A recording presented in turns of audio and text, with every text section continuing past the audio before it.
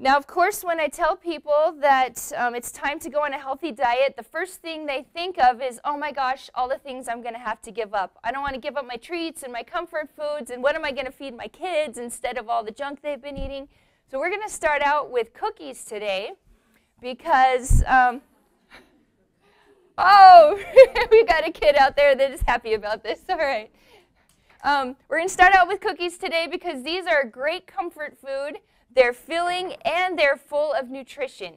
Nutrition density, I'm going to talk about that a lot. And what nutrition density means is how much nutrition, which is your vitamins, minerals, phytochemicals, antioxidants, all of that is your nutrition. How much nutrition is in the food compared to how many calories?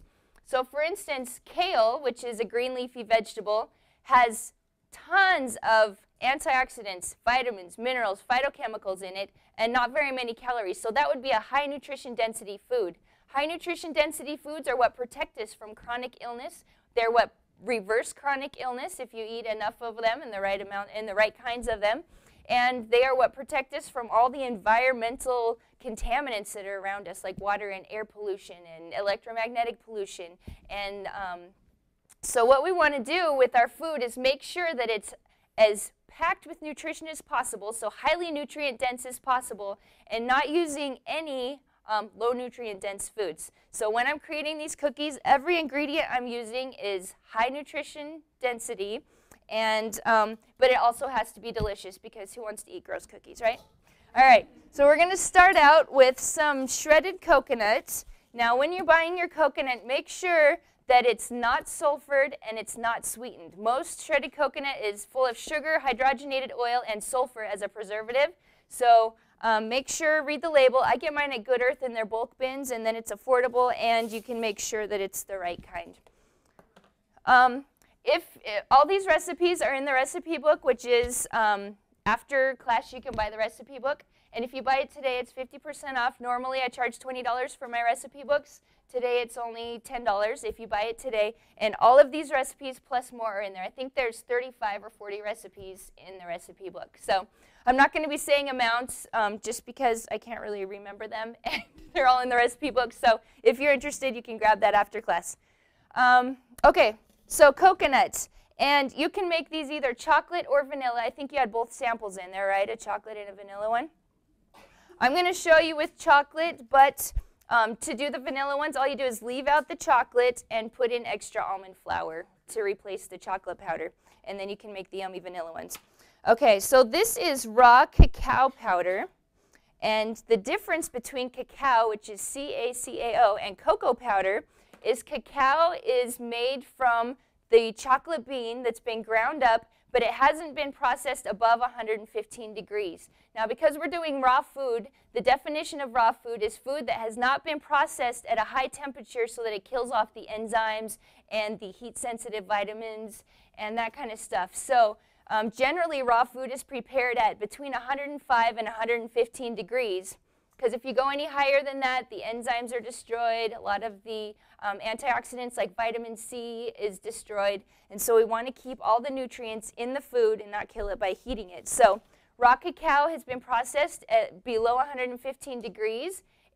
Regular chocolate powder has been alkalized, treated with high heat, sometimes treated with chemicals. So basically you've got the chocolate flavor but none of the nutrition. If you get raw cacao powder, it's like taking a vitamin supplement in your chocolate. It's very high in magnesium, very high in iron, very high in vitamin C.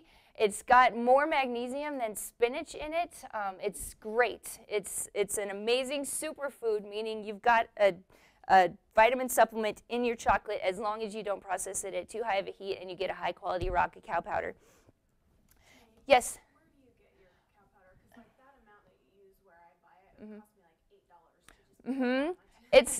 It's kind of expensive. Raw cacao powder is about $20 a pound. So it's expensive, but number one, you eat it in small amounts. So eating tons of chocolate, chocolate's a stimulant, which is good in small amounts, but you're not going to be binging on it, okay? Second of all, you can, if you just want the taste of a healthy chocolate treat, but not you don't care about if it's raw or nutrient dense, you can go to the Good Earth in their bulk bin section, and they have a raw chocolate powder that is not, it's not technically raw, but it's also way healthier than if you go get Hershey's, okay? And that's like $5 a pound. So you can, it depends on if you're interested in like maximizing your nutrition and the healing power of the chocolate, or if you just want a healthy treat. So you can do it anywhere from $5 to $20 a pound. So you can get it at Good Earth, or Essential Living Foods has a really good raw cacao powder that's, I think that's the top of the line. If I want to get the coolest chocolate, that's where I get it. Yes?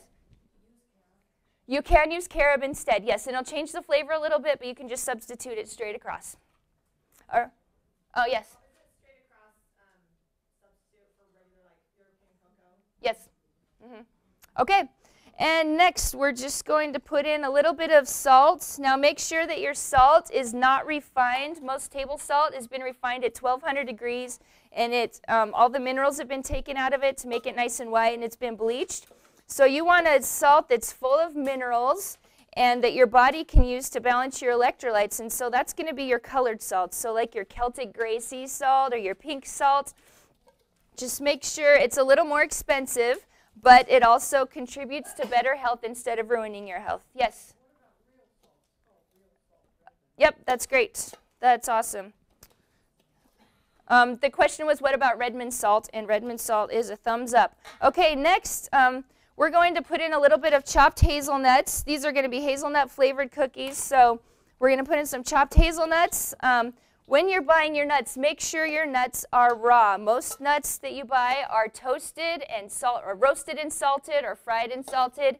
You need to make sure that the nuts are raw, meaning they haven't been cooked or salted, and you can get those at Good Earth in their bulk bin section, or you can do group orders. I send out emails all the time with group orders where you can buy them in larger quantities and get them for a cheaper price. This right here is almond flour, and where I get almond flour is I make almond milk. We're dairy-free at our house, and so we make almond milk, and when you're done, you squeeze the pulp out of the almond milk so you can have a nice creamy milk. And then what's left over is the fiber from the almonds. And because it's been blended up, it's very smooth and very creamy. So what we do is every time we make almond milk, we just throw the pulp in the freezer in a Ziploc bag, save it up, and then when we have enough, we make cookies, and we just use it as almond flour. You can also grind up almonds like in a food processor, but it just makes a coarser flour. It's not so smooth. Yeah? How long does that last in the freezer for? Months. Yeah, as long as you keep it airtight in the freezer, it'll last for a while. If you don't freeze it, it lasts maybe less than a week in the refrigerator, and I just recommend freezing it because it lasts a lot longer.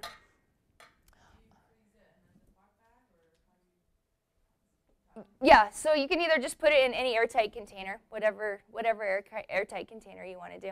Okay. All right, next we are going to put, this is a little bit of maple syrup and vanilla. And this is hazelnut extract. We're just going to mix all those together.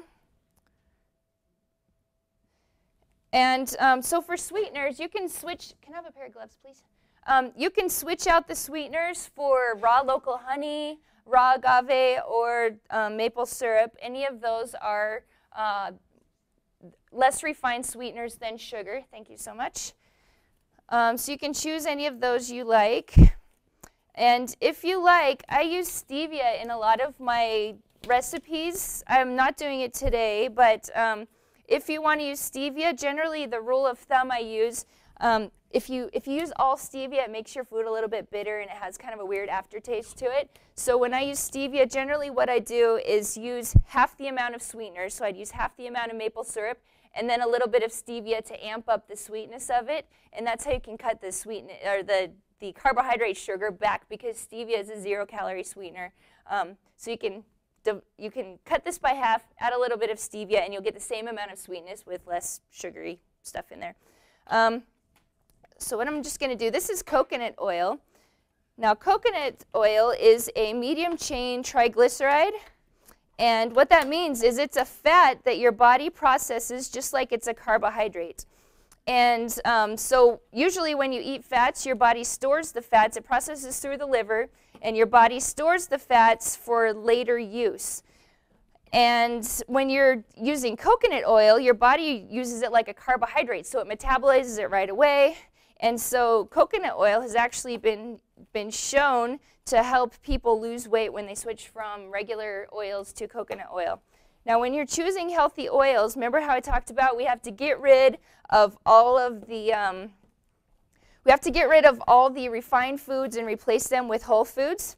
Well, this is one thing that we need to replace is our oils. So you need to get rid of all your hydrogenated oil, partially hydrogenated oil, all of your vegetable oils. This is surprising for a lot of people because like canola oil has been marketed as a health food, and it's really not. All of your vegetable oils like corn oil, canola oil, sunflower, safflower, all those oils are contributing to poor health.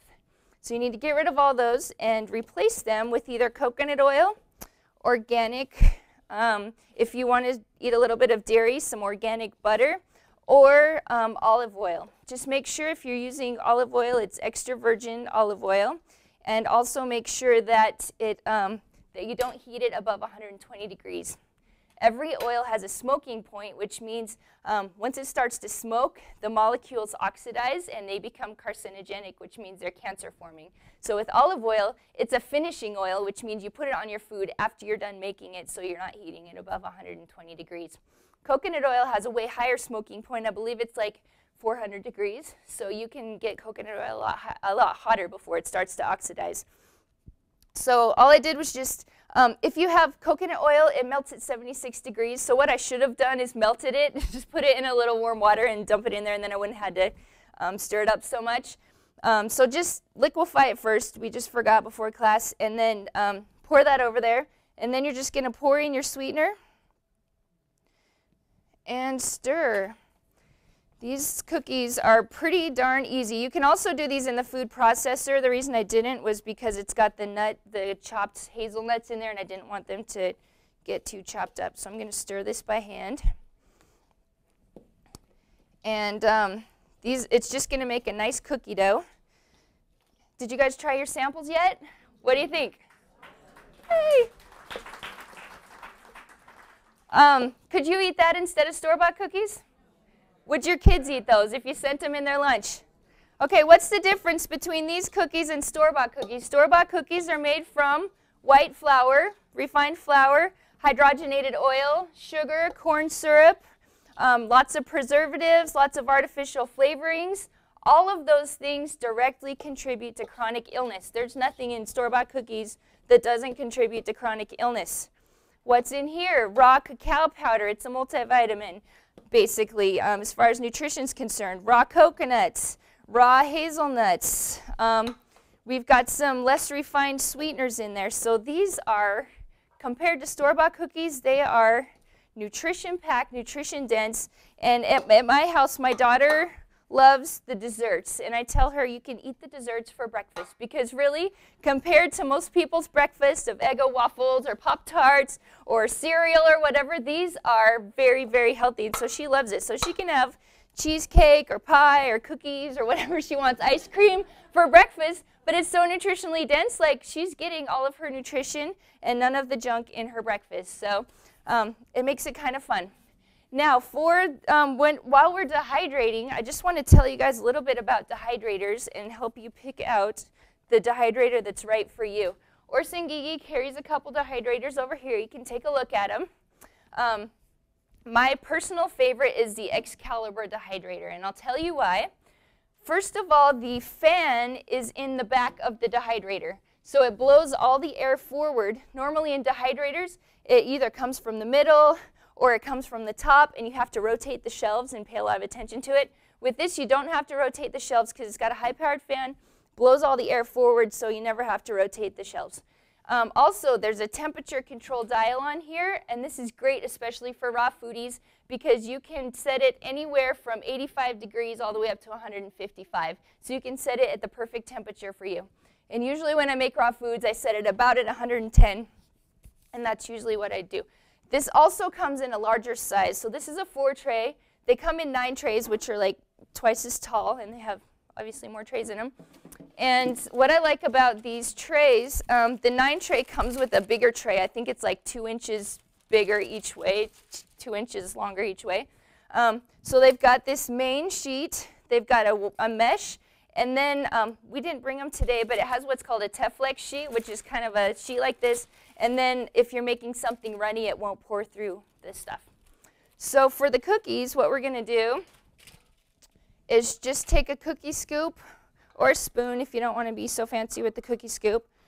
Scoop out the cookie dough, put it on the dehydrator tray, ta-dum, and fill that up. Stick it in the dehydrator for at 105, 110. Depending on if you're doing the vanilla or the chocolate, the vanilla ones get done in about overnight, and the chocolate ones take about twice that long just because they have less dry ingredients in them. So you just dehydrate them till they're nice and crispy on the outside, soft on the inside, and voila, you've got a delicious, healthy cookie that you're going to love, your kids are going to love. Could you do that? Could you replace, for your 1%, could you replace store-bought cookies with these? Yes? Okay, good.